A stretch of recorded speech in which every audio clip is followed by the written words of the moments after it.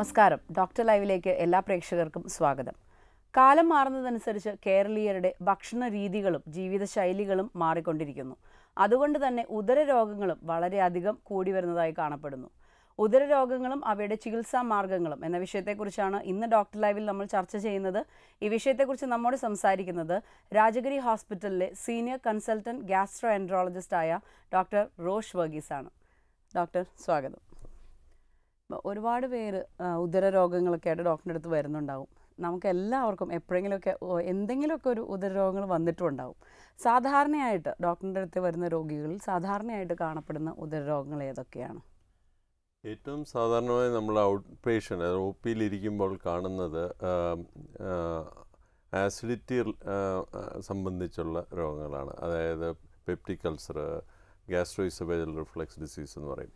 അതായത് അസിഡിറ്റി കാരണം ഉണ്ടാകുന്ന നെഞ്ചരിച്ചിൽ, പുളിച്ചതേട്ട്, അതുപോലെ തന്നെ മേൽവയറിന് എരിച്ചിൽ, വയറ് സ്തംഭനം, വയറ് വീർത്തതായിട്ടുള്ള ഫീലിങ്, വിശപ്പ് കുറവ്, ഇതൊക്കെയാണ് സാധാരണ കാണുന്നത്.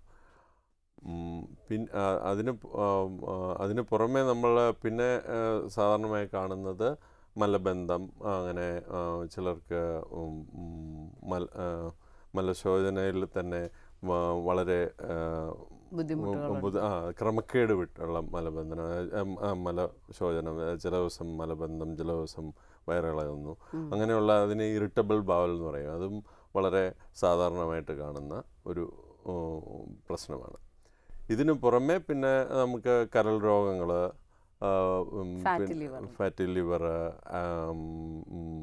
ആൽക്കഹോൾ സംബന്ധമായിട്ടുള്ള കരൾ രോഗങ്ങൾ, പിന്നെ മഞ്ഞപ്പിത്തങ്ങൾ, ഹെപ്പറ്റൈറ്റിസ് എ, ബി, സി, അങ്ങനെ ഉള്ള പലതരം മഞ്ഞപ്പിത്തങ്ങൾ, അതൊക്കെയാണ് നമ്മൾ കാണുന്നത്. പിന്നെ ഇപ്പോൾ കുറച്ച് നാളായിട്ട് നമ്മൾ കൂടുതൽ കാണുന്നത് ഇൻഫ്ലമേറ്ററി ബവൽ ഡിസീസ്.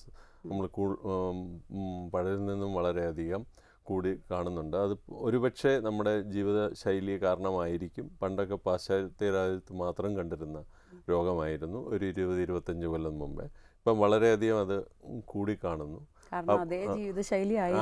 അവിടെ അതായിരിക്കും കാരണം. പക്ഷെ ഇതിനൊന്നും ഒരു ഡെഫിനറ്റായിട്ട് ഒരു പ്രൂഫില്ല. അപ്പോൾ ഡോക്ടർ, ഇപ്പം നെഞ്ചരിച്ചിലിൻ്റെ കാര്യം തന്നെ എടുക്കാം. പലരും പറഞ്ഞു കേട്ടിട്ടുണ്ട് ഭക്ഷണത്തിന് ശേഷം ഭയങ്കര നെഞ്ചരിച്ചിലാണെന്നൊക്കെ. എന്തുകൊണ്ടാണ് ഇങ്ങനെ നെഞ്ചരിച്ചിൽ ഉണ്ടാകുന്നത്? നെഞ്ചരിച്ചിൽ ഉണ്ടാകുന്നത് ഗ്യാസ്ട്രോ ഈസോഫേജൽ റിഫ്ലക്സ് ഡിസീസ് എന്ന് പറയുന്നതിന്. അതായത് ആമാശയത്തിൽ ആസിഡ് കിടന്നിട്ട് അവിടുന്ന് ഭക്ഷണവും ആസിഡും കൂടെ മുകളിലേക്ക് നമ്മുടെ അന്നനാഴിയിലേക്ക് കയറുമ്പോൾ അവിടെ ഉണ്ടാകുന്ന ഇറിറ്റേഷൻ കൊണ്ടുണ്ടാകുന്നതാണ് നെഞ്ചരിച്ചിൽ. അത് പലപ്പോഴും നമ്മൾ ഭക്ഷണത്തിന് ശേഷം വിശ്രമിക്കുമ്പോഴാണ് അത് വളരെയധികം കാണുന്നത്. അതുകൊണ്ട് തന്നെ നമ്മൾ ഭക്ഷണത്തിന് കഴിഞ്ഞ ഉടനെ കിടന്നാൽ ആസിഡ് മേളിലേക്ക് നെഞ്ചിലേക്ക് കയറുവാനുള്ള സാധ്യത വളരെ കൂടുതലാണ്. പിന്നെ നമ്മൾ കഴിക്കുന്ന ഭക്ഷണങ്ങളുടെ പ്രത്യേകതകൾ കൊണ്ടുവരാം. പിന്നെ ചില ഹാബിറ്റ്സ്, സ്മോക്കിങ്, മദ്യപാനം, ഇതുകൊണ്ടൊക്കെ അത് കാപ്പി, ചായ വളരെയധികം കുടിക്കുന്നവർക്കൊക്കെ ഇത് കൂടുതൽ കണ്ടുവരുന്നു. ഈ ഭക്ഷണം കഴിക്കുന്നത് കുറേ താമസിച്ചാൽ വയറിൽ കൂടുതൽ അസിഡിറ്റി ഉണ്ടാവും. നമ്മൾ ഭക്ഷണം നമ്മൾ സമയത്തിന് കഴിക്കണമെന്ന് പറയുന്നതിൽ വളരെ അധികം ഇമ്പോർട്ടൻസ് ഉണ്ട്.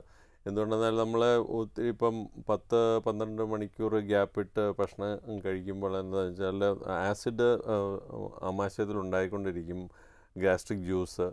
അപ്പോൾ അത് ആസിഡിറ്റി ന്യൂട്രലൈസ് ചെയ്യാതെ കൂടുതൽ നേരം ആസിഡിറ്റി വരുമ്പോൾ തന്നെ നമുക്ക് ആമാശയത്തിന് ഇറിറ്റേഷൻ വരാനും അതിനെ സംബന്ധിച്ചുള്ള നമ്മളെ ബുദ്ധിമുട്ടുകളും ഉണ്ടാകാം. അപ്പോൾ അതുപോലെ തന്നെ പലരും ഇപ്പോൾ ഡയറ്റിങ്ങിൻ്റെ പേരിൽ പൂർണ്ണമായിട്ടും ഭക്ഷണം സ്കിപ്പ് ചെയ്യുന്നവരുണ്ട്.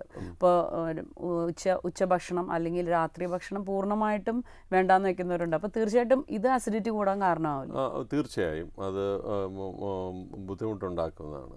എപ്പോഴും ഡയറ്റിങ്ങിലാണെങ്കിലും നമ്മൾ ഭക്ഷണം സ്കിപ്പ് ചെയ്യുന്നതിൽ കാര്യമില്ല. കൂടുതൽ നമ്മൾ സമയത്ത് നമ്മുടെ ഭക്ഷണങ്ങളുടെ ക്വാളിറ്റി, അതായത് ഒത്തിരി മധുരങ്ങളോ ഒത്തിരി ഫാറ്റുള്ളതോ കുറച്ച് കഴിക്കുന്നതാണ് എപ്പോഴും നല്ലത്. അതുപോലെ നെഞ്ചരിച്ചിൽ വരാതിരിക്കാനായിട്ട് നമുക്ക് എന്തെങ്കിലും ശ്രദ്ധിക്കാൻ സാധിക്കും? ഈ നെഞ്ചരിച്ചിൽ ആസിഡിറ്റി കൊണ്ട് നമുക്ക് അന്നനാഴിയിൽ ചെറിയ ചെറിയ അൾസറുകൾ വരാം. അങ്ങനെ ചിലപ്പോൾ നമ്മൾ അൾസറൊന്നും ഇല്ലാതെ തന്നെ നമുക്ക് സ്ട്രോങ് ആയിട്ട് നെഞ്ചരിച്ചിൽ വരാം. ഇപ്പോൾ നമ്മൾ ഒരു രോഗലക്ഷണം കൊണ്ട് തന്നെ നമുക്ക് പലപ്പോഴും ഈ ഗ്യാസ്ട്രോഎസോഫേജിയൽ റിഫ്ലക്സ് നിർണ്ണയിക്കാൻ സാധിക്കും. പക്ഷേ വേറെ ഒരു നിർണ്ണയിക്കാൻ ഉപയോഗിക്കുന്നതാണ് എൻഡോസ്കോപ്പ്. എൻഡോസ്കോപ്പ് ഇട്ട് നിർണ്ണയിച്ച ശേഷം ഇപ്പം അൾസറോ അങ്ങനെയുള്ള ബുദ്ധിമുട്ടുകളൊന്നും ഇല്ല, കാര്യമായിട്ടുള്ള സിംറ്റംസ് ഇല്ലെങ്കിൽ നമുക്ക് ഈ ലൈഫ് സ്റ്റൈൽ മോഡിഫിക്കേഷൻ എന്ന് പറയും, നമ്മുടെ ജീവിത രീതിയിലുള്ള ചില വ്യതിയാനങ്ങൾ കൊണ്ട് നമുക്കത് ഒത്തിരി കുറയ്ക്കാൻ സാധിക്കും. ഡോക്ടർ, നമുക്കൊരു കോളറുണ്ട്, അതിനുശേഷം തിരിച്ചു വരാം. ഹലോ, ഡോക്ടർ ലൈവിലേക്ക് സ്വാഗതം. ആരാ വിളിക്കുന്നേ? ഹലോ, ഞാൻ പരവൂരിൽ വിളിക്കുന്ന. ഡോക്ടറോട് ചോദിച്ചോളൂ. അതെ, ഓക്കെ. Hello doctor. ഹലോ, പറഞ്ഞോളൂ. ഞാൻ എന്റെ മകൾക്ക് വേണ്ടിയാണ് ചോദിക്കുന്നത്. മകൾക്ക് ഇപ്പോൾ 16 വയസ്സുണ്ട്. പക്ഷെ കഴിക്കുന്ന ആഹാരം പെട്ടെന്ന് ദഹനം കിട്ടുന്നില്ല. അതുപോലെ തന്നെ ഈ ആഹാരം കഴിച്ച് കുറച്ച് കഴിയുമ്പോൾ വയറിനൊരു വയർ നിറഞ്ഞിരിക്കുന്നതായിട്ട് തോന്നും.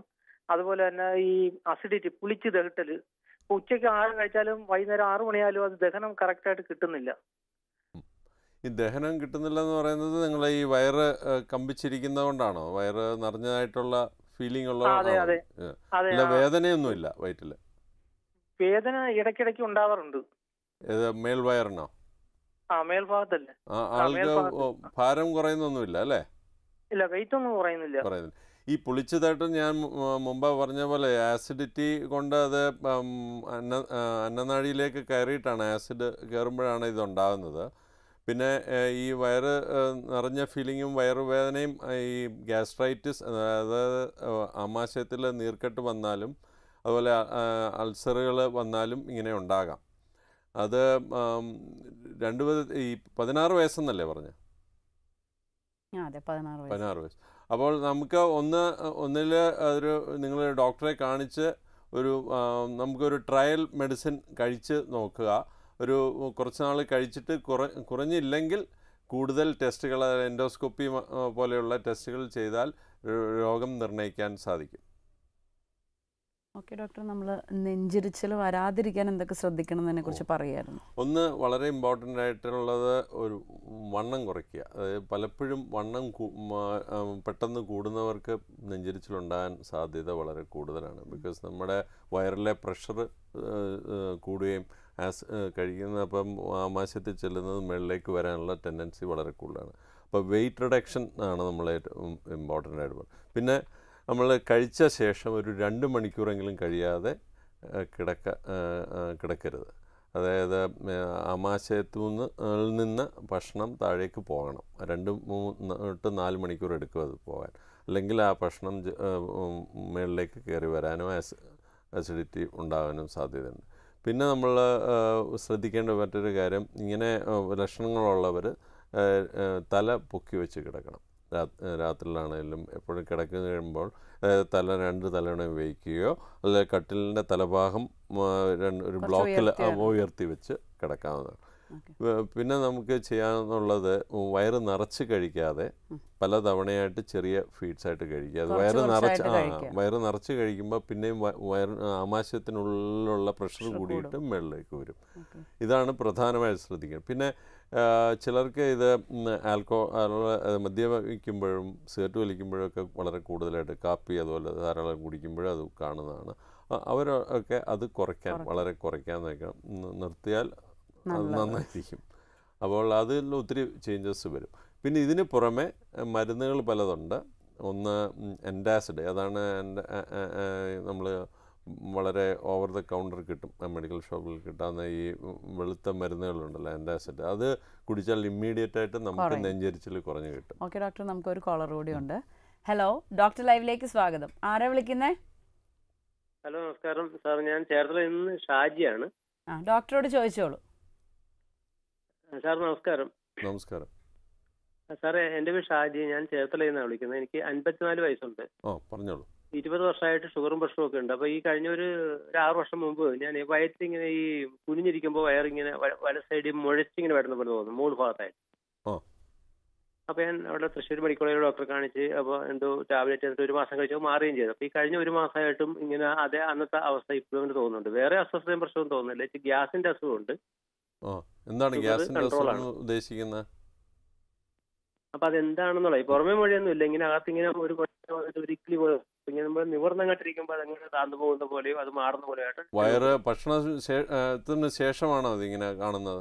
ഭക്ഷണത്തിന് ശേഷമാണ് കൂടുതലും തോന്നുന്നത് അല്ലേ? ഡയബറ്റീസ് നിങ്ങൾക്ക് 20 കൊല്ലമായിട്ടും ഉണ്ട് അല്ലേ? 20 വർഷമായിട്ട് ആണ് കണ്ടത്. അന്നോട്ട് തന്നെ ടാബ്ലറ്റ് കഴിക്കുന്നുണ്ട്, കൊളസ്ട്രോളിന്റെ മരുന്ന് കഴിക്കുന്നുണ്ട്.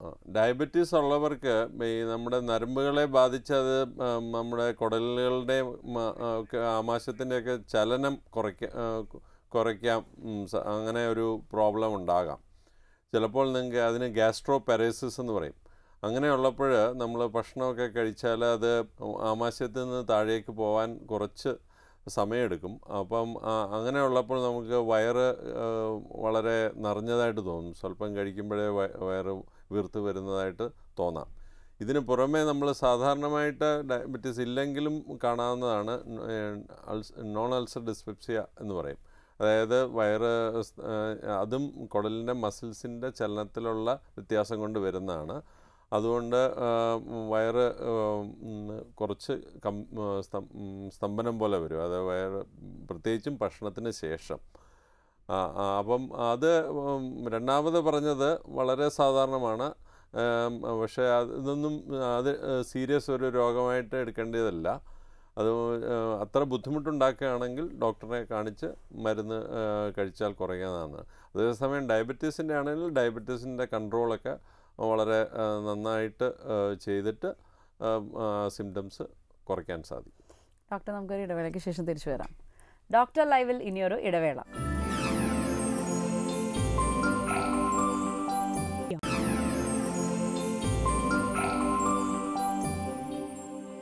ഡോക്ടർ ലൈവിലേക്ക് വീണ്ടും സ്വാഗതം. ഡോക്ടർ, ഇപ്പോൾ അതുപോലെ തന്നെ വളരെ സാധാരണമായിട്ട് കണ്ടുവരുന്നതാണ് അൾസർ എന്ന് പറഞ്ഞു. അൾസറിൻ്റെ എന്തൊക്കെയാണ് ലക്ഷണങ്ങൾ? അൾസർ സാധാരണമായിട്ട് പേഷ്യൻ്റ് വരുന്നത് നമ്മളെ മേൽവയറിലെ എരിച്ചിൽ അല്ലെങ്കിൽ വേദന, പ്രത്യേകിച്ചും ഭക്ഷണം കഴിച്ച ശേഷമോ അല്ലെങ്കിൽ ഭക്ഷണം കഴിച്ച ഒരു 2 മണിക്കൂർ ശേഷമോ ആ വേദന തുടങ്ങുന്നത്. അത് നമ്മുടെ ആമാശയത്തിലുള്ള അൾസർ അഥവാ ഗ്യാസ്ട്രിക് അൾസർ, അതിൽ ചെറുകുടലിൻ്റെ തുടക്കത്തിലുള്ള അല്ലെങ്കിൽ ഡിയോഡിനൽ അൾസർ എന്ന് പറയും. അതിൻ്റെ ഏതാ അൾസർ എന്ന് അനുസരിച്ച് അതിൻ്റെ ടൈമിംഗ് സ്വല്പം മാറും. ലക്ഷണങ്ങൾ ഏറെക്കുറെ രണ്ടിൻ്റെയും ഒന്നാണ്. ബാക്കി അതായത് വേദനയും മേൽവയറിനുള്ള വേദനയും ഭക്ഷണത്തിനായിട്ട് സംബന്ധിച്ചുള്ളത്. പിന്നെ അത് റെയറായിട്ട് ആദ്യമേ തന്നെ നമ്മൾ കാണുന്ന ഈ അൾസർ ഡിസീസ് ചിലപ്പോൾ ബ്ലീഡിംഗ് ആയിട്ട് വരും. ചിലർക്ക് വേദന തന്നെ ഇല്ലാതെ, അതൊരു ചെറിയൊരു ശതമാനം അങ്ങനെ. അതായത് രക്തം ശ്രദ്ധിക്കുകയോ മലം കറുപ്പായിട്ട് പോവുക, അത് രക്തം തന്നെയാണ് താഴേക്ക് പോകുമ്പോൾ അത് കറുത്തായിട്ട് വരുന്നത്. ഡോക്ടർ, നമുക്കൊരു കോളറുണ്ട്. ഹലോ, ഡോക്ടർ ലൈവിലേക്ക് സ്വാഗതം. ആരാ വിളിക്കുന്നേ? എന്റെ പേര് ജെസ്സി എന്നാണ്. ഡോക്ടറോട് സംസാരിച്ചോളൂ. പറഞ്ഞോളൂ. ഡോക്ടറെ, എനിക്ക് ലെഫ്റ്റ് സൈഡിൽ ഇങ്ങനെ 2 ദിവസത്തിന് മുമ്പ് എനിക്ക് നല്ലവണ്ണം പെയിൻ വന്നേ. താഴെ വശത്തെ. എത്ര വയസ്സുണ്ട് നിങ്ങൾക്ക്? എനിക്ക് 45. ഓക്കെ, പറഞ്ഞോളൂ. എന്നിട്ട് എനിക്ക് 2 ദിവസത്തിന് മുമ്പേ യൂറിന് സ്വല്പം റെഡ് കളറിൽ പോകുന്നുണ്ടായിരുന്നു. പിന്നെ യൂറിൻ പാസ് ചെയ്യുമ്പോഴും കുറച്ച് വേദനയുണ്ട്. മുകളിലോട്ട് ആ കിഡ്നിയുടെ ആ ഭാഗത്തും ഈ ലെഫ്റ്റ് കാലിനുമായിട്ട് ഭയങ്കര വലിച്ചിലും വേദനയുണ്ട്. അപ്പം എന്തിന്റെ സിംറ്റമാണെന്ന് പറഞ്ഞാൽ. നിങ്ങൾ പറഞ്ഞത് വെച്ച് കേട്ടിട്ട് അതൊരു കിഡ്നിയുടെ സ്റ്റോണിൻ്റെ ലക്ഷണം പോലെ തോന്നുന്നു. എന്ന് വെച്ചാൽ മൂത്രത്തിൽ ചുവപ്പായിട്ട് പോയത് ആയിരിക്കും. അപ്പോൾ ഈ കിഡ്നി സ്റ്റോണിലാണ് നമുക്ക് ഈ വേദനയും ഈ ബ്ലീഡിങ്ങുമായിട്ട് സാധാരണ വരുന്നത്.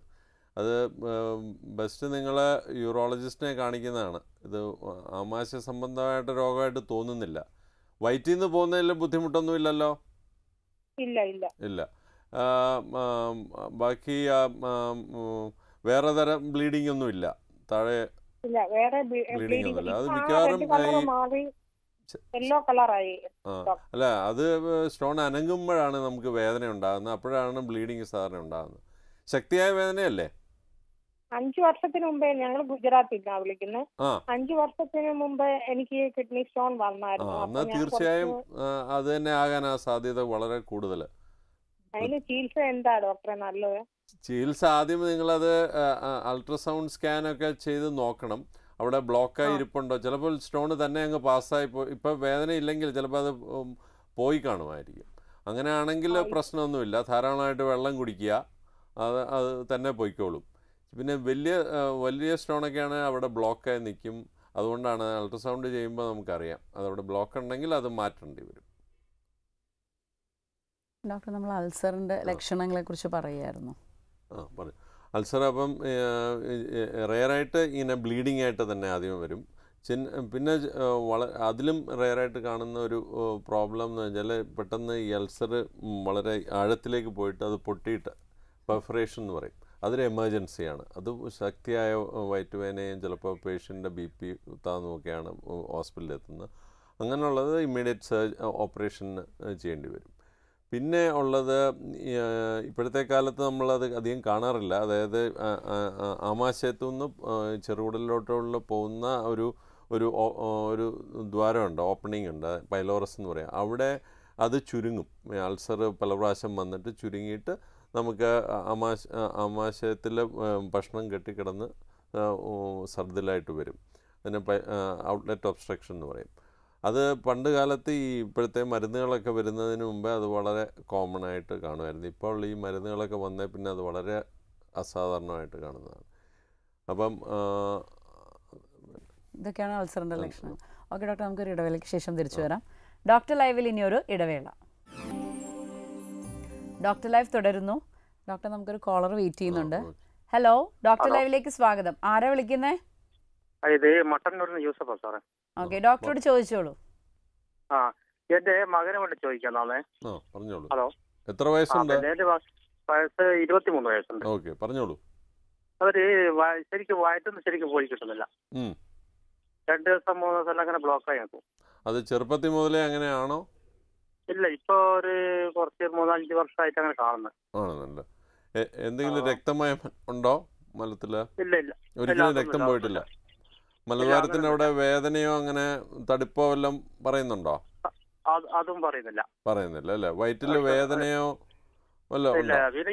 ഈ തലവേദന വരും, ഈ വയറ് പോകാണ്ടിരുന്നാല്. മലബന്ധം സാധാരണമായി ഈ പ്രായത്തിൽ കാണുന്നത് നമ്മുടെ ആ ശീലത്തിൻ്റെ ഇതാണ്. ഒന്നാമത് ഈ ഡെയിലി ഒരേ സമയം നമ്മൾ ബാത്റൂമിൽ പോയി കുറച്ച് നേരം ചിലവഴിക്കണം. അത് നിർബന്ധമാക്കണം. എന്നുവെച്ചാൽ നമ്മൾ മടി പിടിക്കുമ്പോൾ പിന്നെയും നമുക്ക് പോകാനുള്ള ആ ടെൻഡൻസി കുറയും. അപ്പം മലബന്ധം ഉണ്ടാകും. ഇങ്ങനെ 1 ദിവസം, അത് കുറച്ച് നാളാകുമ്പോൾ 2-3 ദിവസവും 4 ദിവസമൊക്കെ ആകാം. അതൊരു കാരണം. പിന്നെ ഡയറ്റിലുള്ള വ്യത്യാസങ്ങൾ, അത് പച്ചക്കറികൾ, ഈ നാരുള്ള ഭക്ഷണങ്ങൾ കൂടുതൽ കഴിക്കണം, ധാരാളമായിട്ട് വെള്ളം കുടിക്കണം. പിന്നെ ആക്ടിവിറ്റി, എക്സസൈസ് വളരെ ഇമ്പോർട്ടൻ്റ് ആണ്. ഈ 3 കാര്യങ്ങൾ മകനോട് പറഞ്ഞ് മനസ്സിലാക്കണം. അതായത് ഞാൻ പറഞ്ഞ 4 കാര്യങ്ങൾ, അതായത് കൂടുതൽ സമയം സ്പെൻഡ് ചെയ്യണം എല്ലാ ദിവസവും ഒരേ സമയത്ത്, പിന്നെ ധാരാളം വെള്ളം കുടിക്കണം, എക്സസൈസ് എടുക്കണം, പിന്നെ നാരുള്ള ഭക്ഷണങ്ങൾ കൂട്ടണം, പച്ചക്കറികളൊക്കെ.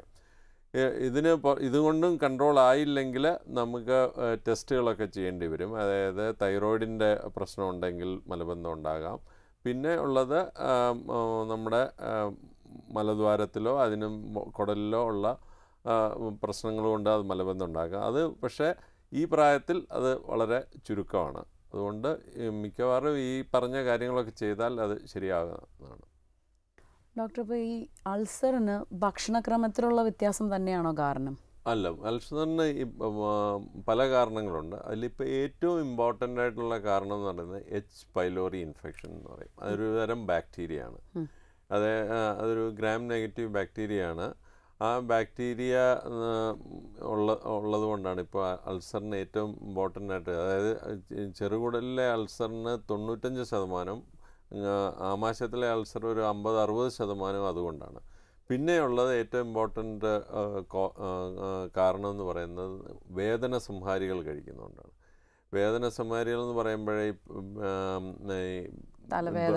ഇബുപ്രൂഫൻ, ആസ്പിറിൻ ഇങ്ങനെയുള്ളതൊക്കെ കഴിക്കുമ്പോൾ, പിന്നെ അതുപോലെ തന്നെ സ്റ്റിറോയിഡുകൾ മരുന്നുകൾ പലർക്കും പല ആവശ്യത്തിന് കഴിക്കും. ഇതൊക്കെ അൾസർ ഉണ്ടാക്കാം. ഇതിനു പുറമെ നമ്മൾ പറയുന്നത് ഈ മദ്യപിക്കുമ്പോഴുന്നതും ഈ സിഗരറ്റ് വലിക്കുന്നതും അൾസറിനുള്ള അൾസറോ ടെൻഡൻസി ഉള്ളവർക്ക് അത് അൾസർ ഉണ്ടാക്കാനുള്ള സാധ്യത കൂടുതലാണ്. അതുപോലെ അൾസർ ഉണ്ടെങ്കിൽ അത് കരിയാൻ വളരെ താമസിക്കും. ഇതൊക്കെ ഈ ശീലങ്ങളൊക്കെ ഉള്ളവർ. അതുപോലെ തന്നെ ഇപ്പോൾ കണ്ടുപിടിക്കാനായിട്ട് നമുക്ക് അൾസർ ഉണ്ടെങ്കിൽ നേരത്തെ കണ്ടുപിടിക്കാനായിട്ട് എന്തൊക്കെ ടെസ്റ്റുകളാണുള്ളത്? ഏറ്റവും ഇമ്പോർട്ടൻറ്റ് നമ്മൾ രോഗലക്ഷണം. അതിപ്പോൾ രോഗലക്ഷണം ഇല്ലെങ്കിലും ഞാൻ പറഞ്ഞ പോലെ ചിലർക്ക് ആദ്യമായിട്ട് ചിലപ്പം ബ്ലീഡിങ് ആയിട്ട് വരും. അപ്പോൾ ഈ ഒന്നാമത് ഈ രോഗലക്ഷണവും ഹൈ റിസ്ക് പേഷ്യൻസും ഉണ്ടെങ്കിൽ നമ്മൾ എൻഡോസ്കോപ്പി എന്ന് പറയും. വായിൽ കൂടെ നമ്മൾ ട്യൂബ് ഇട്ട് ഉള്ളിൽ വീഡിയോ ക്യാമറയിൽ കാണും നമുക്ക്. അപ്പോൾ ആമാശയം മൊത്തം അന്നനാഴിയും ചെറുകുടലിൻ്റെ തുടക്കം വരെ നമുക്കത് കാണാൻ സാധിക്കും. അപ്പോൾ അൾസർ ഉണ്ടെങ്കിൽ ഡെഫിനറ്റായിട്ട് നമുക്ക് അതിൽ കാണും. അതിൽ അൾസർ കണ്ടില്ലെങ്കിൽ അൾസർ ഇല്ല, തീർച്ചയായിട്ടും നമുക്ക് പറയാൻ സാധിക്കും. അതുപോലെ തന്നെ നേരത്തെ പറയുകയുണ്ടായി ക്രോൺസ് ഡിസീസിനെ പറ്റി. അതെന്താണെന്നൊന്ന് പറയാമോ? ഈ ക്രോൺസ് ഡിസീസ് എന്ന് പറയുന്നത് അത് മുമ്പൊക്കെ അതൊരു പാശ്ചാത്യ രാജ്യങ്ങളിൽ മാത്രം കണ്ടിരുന്ന രോഗം. അതായത് 20-25 കൊല്ലം മുമ്പേ പലപ്പോഴും പാശ്ചാത്യ നമ്മൾ ടെക്സ്റ്റ് ബുക്കുകളായിരുന്നു ഞങ്ങളൊക്കെ പഠിക്കുന്ന കാലത്ത് കൂടുതൽ കണ്ടിരുന്നത്. ഇപ്പോൾ നമ്മുടെ നാട്ടിൽ അത് വളരെയധികം കൂടിക്കൊണ്ടിരിക്കുകയാണ്. അത് പ്രത്യേകം ചെറുപ്പക്കാരുടെ ഇടയ്ക്കുമൊക്കെ. ഇത് നമ്മുടെ വാ മുതൽ മലദ്വാരം വരെ ഏത് ഭാഗത്തെ ബാധിക്കാം. അത് ഒരു നീർക്കെട്ടായിട്ട് വന്നിട്ട് വ്രണങ്ങൾ വരും. വ്രണങ്ങൾ വന്ന് അത് കുടലിൽ ചുരുങ്ങാം. അതുപോലെ കുടലിൽ ബ്ലോക്ക് വരാം. അതുപോലെ തന്നെ ഫിസ്റ്റുലകൾ ഉണ്ടാകാം. അങ്ങനെ പല പ്രശ്നങ്ങളുണ്ടാക്കാവുന്ന ഒരു രോഗമാണ്. ഈ രോഗത്തിൻ്റെ പ്രധാന ലക്ഷണം എന്ന് പറയുന്നത് വയറ്റുവേദന, അല്ലെങ്കിൽ വയറിളക്കം, ബ്ലഡ് മലത്തിൽ പോകാം, ഫിസ്റ്റിൽ, അതായത് മലദ്വാരത്തിൻ്റെ അടുത്ത് ഇങ്ങനെ ചലം വരുന്ന ഓരോ കിഴുത്തകൾ, ചെറിയ ചെറിയ ദ്വാരങ്ങളുണ്ടാകാം. പിന്നെ ബന്ധം ചിലപ്പം ഈ കുടലിൽ ചുരുങ്ങിയിട്ട് മലബന്ധം ഉണ്ടാകാം. അതൊരു എമർജൻസി ആയിട്ട് വരാം. ഓക്കെ ഡോക്ടർ, നമ്മുടെ ഡോക്ടർ ലൈവിന് സമയം ഇവിടെ അവസാനിക്കുകയാണ്. അപ്പോൾ ഇത്രയും നേരം ഉദര രോഗങ്ങളെക്കുറിച്ച് ഞങ്ങളോട് സംസാരിച്ചതിന് ഒരുപാട് നന്ദി. ഇന്നത്തെ ഡോക്ടർ ലൈവ് ഇവിടെ പൂർണ്ണമാകുന്നു. മറ്റൊരു ചർച്ചാ വിഷയമായി വീണ്ടും കാണാം.